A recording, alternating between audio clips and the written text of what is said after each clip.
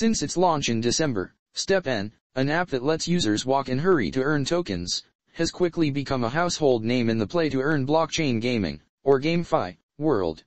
A few million users worldwide are presently active on the app every month. StepN's co-founder Jerry Huang recently told TechCrunch. That number is nowhere close to the 100 million player size enjoyed by popular Web 2 titles, yet in the world of crypto, it's a meaningful breakthrough for a 5-month-old app. As of May 22, the market cap of StepN's native token GMT remained at around $860 million. Welcome viewers to my channel. Please subscribe, like my video and turn on notifications so you don't miss our next update. Founded by Huang and his co-founder Yawn Rong in Adelaide, Australia, StepN debuted at a Solana hackathon in October. After coming in fourth, its exposure at the event helped land its first batch of beta users.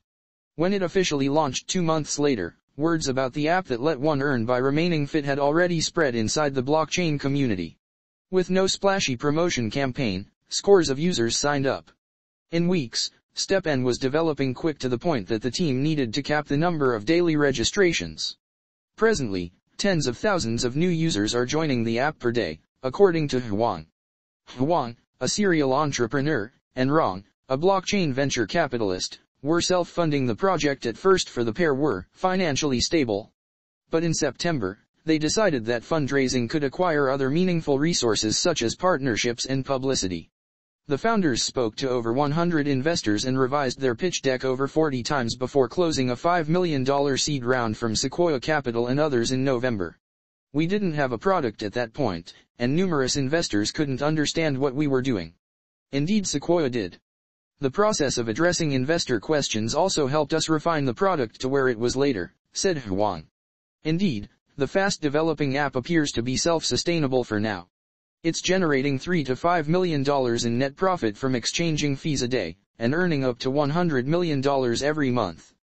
In April, it picked up another round of strategic investment from Binance. Is it a game?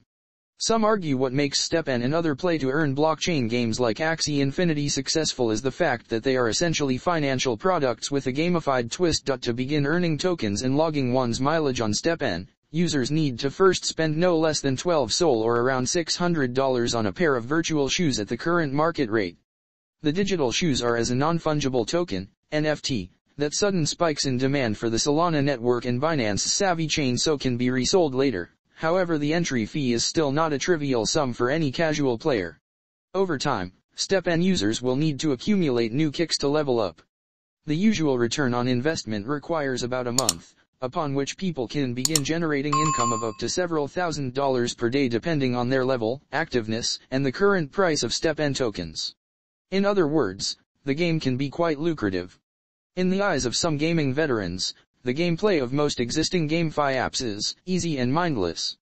Axie Infinity, for instance, features cute blob-like creatures that fight in simple battles. Thusly, Web 2 gaming incumbents are entering GameFi in droves, pledging to take quality back to the business. Huang begged to differ. A lot of the AAA games overemphasize aesthetics and large budgets, however they aren't really that innovative when it comes to gameplay, whereas some simple-looking games like Plants vs. Zombies come with brilliant gameplay that makes them last, said Huang, who ran his own gaming studio in China before moving to Australia a decade prior. Numerous newcomers to GameFi are blindly pursuing AAA productions, he continued. Be that as it may, if they weren't already successful in Web 2, how could they be in Web 3? Some simple-looking games aren't that simple behind the scene, for instance, how we design the economics of our app. Is it sustainable? Other critics question the financial sustainability of play-to-earn. Keeping up with such a business model means the gameplay needs to be either habit-forming to the point that users continue to play without cashing out their coins, or that the app continues to attract new users who purchase in only to replace those who cash out. Critics have even attracted parallels between play-to-earn to pyramid schemes. Axie Infinity hasn't been able to support its meteoric rise. Sky Mavis, the Vietnamese gaming studio behind the game, was valued at $3 billion in a $150 million financing round last October.